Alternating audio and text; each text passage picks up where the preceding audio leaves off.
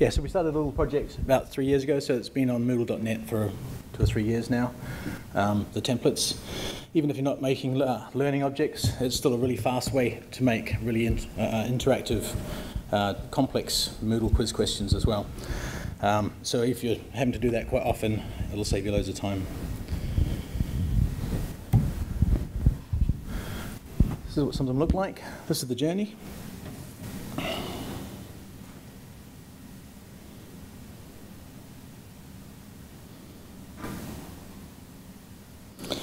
And ONG is obviously our women's health module for our mid-school. So we had some parameters. We wanted it to be interactive, wanted to go in the grade book. Needed to have text entry. A lot of learning objects don't have that. Good price.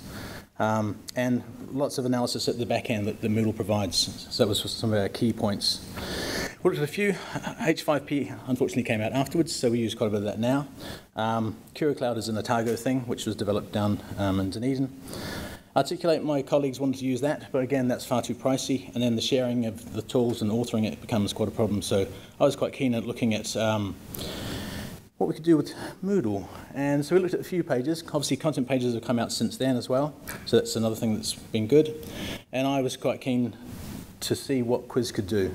But obviously, there's a few issues. Good thing is our staff already know how to use it. So it's one tool, keep to the same tool. It's always a good rule. Text entry, free, and integrates with Moodle in the gradebook. Unfortunately, Moodle is pretty clunky. The Moodle quiz tool doesn't look really like learning objects. And a lot of the complex questions take a really long time to make, so how can we get around that? So we addressed some of those issues. We created a whole bunch of templates. Then we changed our theme to adaptable, which enabled us to expand it to full screen, making it look more like learning objects. We put in a load more question types and investigated those more. And we added in a few plugins and stuff and started looking at things like Plotagon and stuff like that. So those are the templates. They're downloadable from Moodle.net. They've been there a few years now. I just updated some of them the other day, so 60 odd of them. You might ask why we have so many of the same type. And when you start doing it, you'll see that quite obviously you don't want the same look and feel from all the same question types, but all of them have different ways of feeding back. They take up different real estate. So if you use 20 true-false questions, you're going to have a page that's about that long. So you want to make that into a shorter space. A lot of development into just making them look like learning objects as opposed to just the standard Moodle questions. And on the way, we found out a few things about Moodle Quiz. So Moodle Quiz obviously doesn't work when you start upscaling it to lots of answers and stuff. Essay question isn't good for immediate feedback. Lots of learning objects. You put in your answer, and then you see what the model answer is, compare. Essay won't do that. Drag and drop matching, that doesn't work after you've got 8 or 10 options, because it's just scroll of death. And the embedded question gives you lots more functionality for stuff. Matching questions, one of the poor things that Moodle doesn't do is, if you're trying to learn as you go, you want to see as you respond each time and have each multiple try, the feedback for each multiple option. And that none of the questions seem to do that very well either. Pass and match turned out to be our answer to immediate feedback. And if you're doing interactive multiple tries, it takes a long time to add all those multiple tries if you've got standard quizzes that are already been built up. So what do these templates look like? So image templates, you can see on the right there, that's what the template looks like. So now all you need to do is choose how many items you want, chuck that in, chuck your picture in, change your labels, job's done. Matching templates, pretty simple as well. Different layouts, different the way they feedback, whether you want drag or drop in or drop down menus. Sequencing, Moodle doesn't do that particularly well, but now we have 4 or 5 versions of doing that. Categorizing, really hard, complex question type to set up with getting all the parameters right. Now you can choose how many categories you've got, throw in that, change your labels, job done. Gap filling, same again, multiple ways of doing gap filling, all have their own different bits and pieces, as we were saying before, true and false. So rather than having loads of true and false, you make one question which has 10 or 20 true and false, saves lots of real estate. Again, using rating questions, so start to use the embedded question a bit more, so you can do that. Then we got to the fun part, so you can actually start seeing what learning objects look like with pop-up menus and lots of bootstrap elements, and that's a standard thing that's sitting in Moodle already. So we use modals, hotspots, popovers, even things like interactive maps with pop-ups and stuff like that. So when you combine that with embedded question, we had lots of call for logbooks. Unfortunately, the assignment doesn't have a response template, so we had to use quiz. We ended up using crazy things, but again, it served the purpose, and we now have loads of templates so people can see what we can actually make with an embedded question. As I said before, pattern match is the only one where you can actually put the text in and then see what's going on. So you just put in a bogus answer and it will do what you want. Annotation tool, that's another, obviously, question type plugin. So what you want to think about is the space you're using. You can see why have a multiple choice when you can have floating pictures to the side of it to actually make it look like a learning object. Look at the text, bring down, maybe make all the text grey. But obviously look at the graphics and see how you can make it look less like Moodle and more like a learning object. So when you combine that with other tools that are out there, we have H5P, which is quite good now. If you embed that, that's giving you even more question types to go with it. We use Plotagon a lot. If you haven't heard of Plotagon, that's an animation tool. Stick in your text, make your own scenarios. We use a lot of that in our learning objects so people can go through medical scenarios. And obviously you've got your YouTubes and other videos which you can put in your question types and drop into the templates as well. So there's a few settings that need to be done. You need, obviously, for each quiz, you need to have immediate feedback or interactive with multiple tries. If you have multiple tries, you've got to spend the time to put in the 4 or 5 different hints to go with it. Otherwise, they get the answer straight away.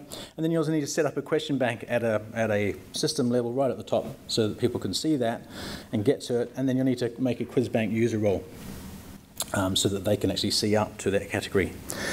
What are they being used for? We use it for lots of pre-tutorials, knowledge checks.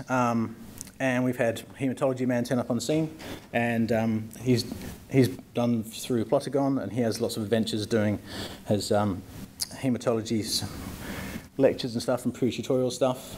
And really just taking dull subjects and making them interesting.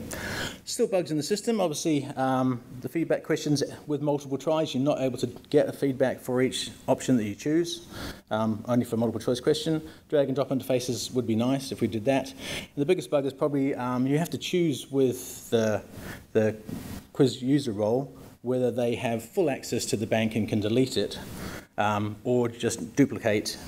And if they can only duplicate, then they can't migrate it back into their course, so they have to actually export it and then import it back in, or put it in a folder which is duplicated questions. So there's a bit clunky there. That would be nice if the permissions were a little bit better in that respect. But all the good bits, we didn't have to teach them anything because they already knew Moodle. It's much, much faster. You can make loads of quizzes in no time. It saved me loads of time. No migration of content, and all that lovely rich analysis that Moodle also gives us all the time. Did we achieve our goal? Kind of. Some people jumped on board. We get a lot of more requests now, and it's a lot easier to make learning objects when people send us their little dialogues that they want created. So it's saved us loads of time.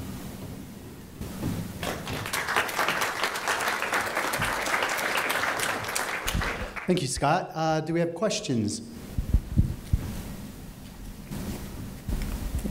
Anything? That was the fastest presentation I've ever seen. Sorry. I'd really like to read your slides at a slower pace. Yeah, are we sharing slides? Yeah. Yeah, so there you go. Yeah, and you can email me. Okay, thanks. I was stuck with 7 minutes, so. Anybody else? Sir.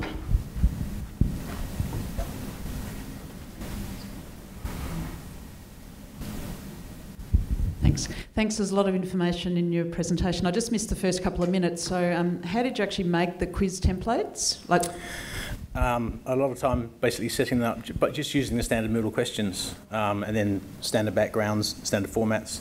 So something like the categories question, we realised that people wanted to make them, but there's no question that's set up, and to do those you have to get all the parameters and all the hotspots and all sort of sorted out. So you basically set that up in Photoshop and do all those, and then now instead of spending, say, 20 minutes for one question, you can do it in about 2. Yeah, so it is just a list of questions that have taken a while to build, but that you can replicate really quickly. And then since we've had duplication on questions for a while in Quiz Now, that's made things lots and lots faster. Did I hear you correctly when you said that these were available on Moodle.net? That's correct. Whereabouts? What, in downloads? Yeah, it's in the quiz area. Yeah. Oh, okay, thank you. Yeah. I've been there for a wee while. I'm very interested in H5P. I'm just wondering how you get that to report back out to Moodle for the... H5P is really good. The thing I have, there's pluses and minuses of it. The thing it doesn't do very well is it doesn't do multiple pages. So you're stuck with either what's called a presentation slide, or I think it's called a column. The column goes on forever. It's just a scroll of death, and with lots of questions. And the other one is presentation, which will give you tabs, and those are the only 2 question types which will give you multiple pages and then score in the gradebook. So I think the thing that's against H5P is that you can only have 1 or 2 of those activities sitting and then scoring in the gradebook. I think if you're going to combine it with that, you'd probably use your quiz ones with which you actually want feedback on, and then we've just used the interesting question types for embedding it, so we'll do a direct embed. Thank you, Scott.